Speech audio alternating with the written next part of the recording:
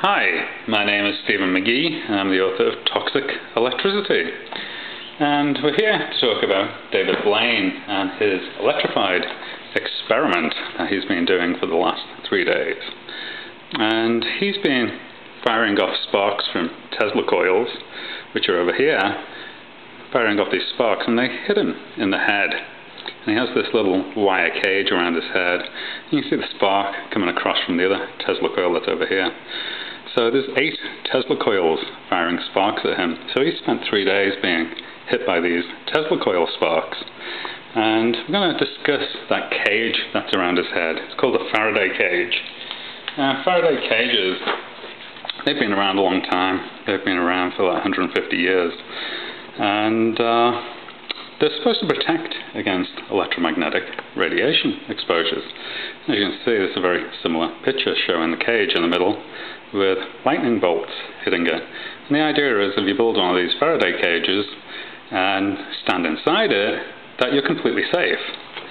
Well, unfortunately for David Blaine, it's not actually the case, because electromagnetic radiation is actually made up of electricity, magnetism, and light. And he only seems to be protected somewhat by electricity, and he may not be protected against magnetism, and he's certainly not protected by light. So the problems that this brings with it, we're going to demonstrate the problems that these various fields can present to a Faraday cage to clear up any misconceptions about Faraday cages. If you look through my videos, you'll actually see I've done some extensive Faraday cage testing on performance around microwave fields. But we're going to start off with the magnetic field. So this is a standard compass that you would use for navigation when you're hiking. It has a north and south pole. So we're going to put this on the table. And here's our Faraday cage. So technically it's now shielded from this magnet. And let's see if the magnetic field can affect it. So the thing that I don't think David Blaine understands is that whenever you get a spark generates a locally generated magnetic field. And locally generated magnetic fields can affect anything in their local area. And no Faraday cage, particularly the one that he has on his head, is going to protect him from that locally generated spark magnetic field that he's getting subjected to. So this effect of our magnetic field going through the wire, which is supposed to protect him, is clearly not true. You know, these people who are saying that he's protected from electromagnetic radiation exposures, he's certainly not protected from magnetism using that little wire cage that he has on his head. So I'm just going to demonstrate it without it. And it's the same thing. You see that with or without it, the compass needle will spin around when near to a magnetic field. So it's as if the Faraday cage is not there. So the next field I want to show you is the light field. We're simply going to use a flashlight. So here's our Faraday cage again. Here's our flashlight. We're going to turn it on.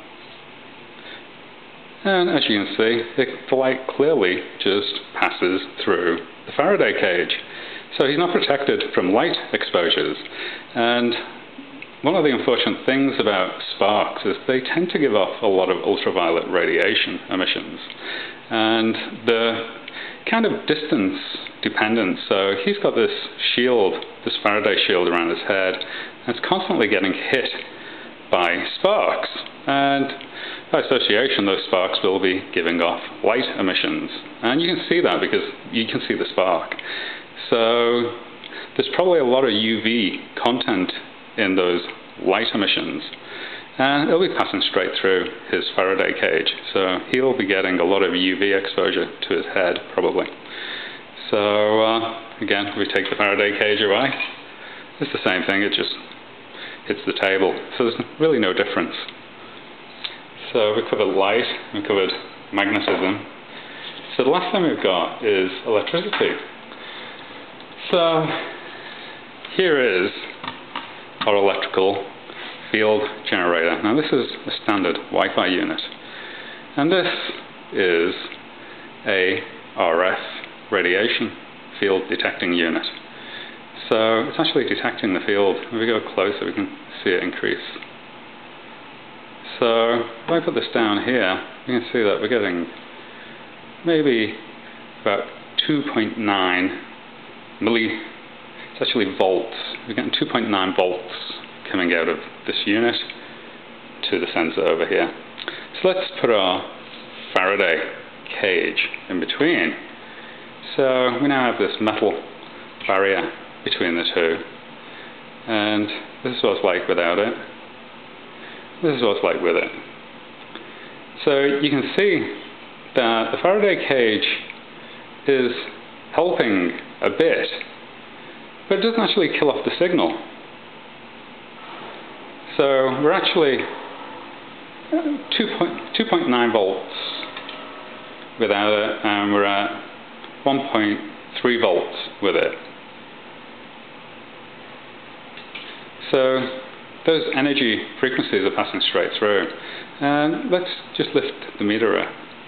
And you see that we're still getting a very high reading. So this is what it reads without it,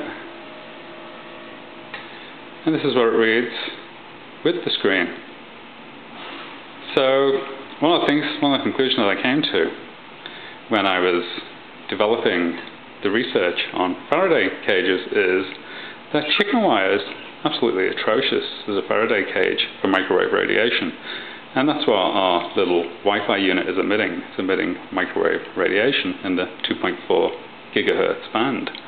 And those sparks that he's getting hit with may well be in the 2.4 gigahertz band and would pass straight through chicken wire. And given that the holes are bigger in his helmet, then his helmet is going to let a lot more wideband frequencies through, because the bigger the holes are, the less frequencies of electrical energy it stops.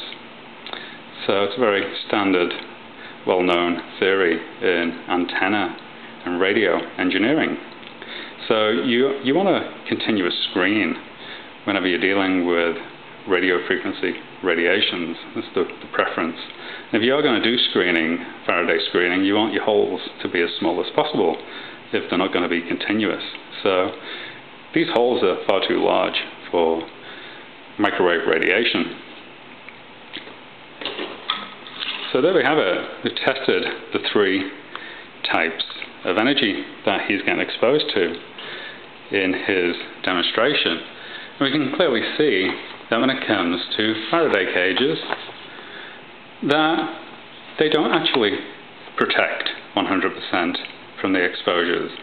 And that's why I did this video. I just want to clear up any misconceptions that people have regarding Faraday cages and electromagnetic radiation protection. Is that Faraday cages protect somewhat against some exposures, but I don't really know of any Faraday cage that can completely protect against every single electromagnetic radiation exposure. It's going to be interesting to see whether his Faraday cage did actually protect him from radiation exposure. And if he does indeed come down with radio wave sickness from the exposures, then how to recover from radio wave sickness is in this book. Because a few years ago I actually developed radio wave sickness, and I had to go through the detoxification process to clear up my health back to normal, and the steps that I took to restore my health are documented in this book. I hope that you enjoyed this presentation, and I wish you the very best of health. Thank you.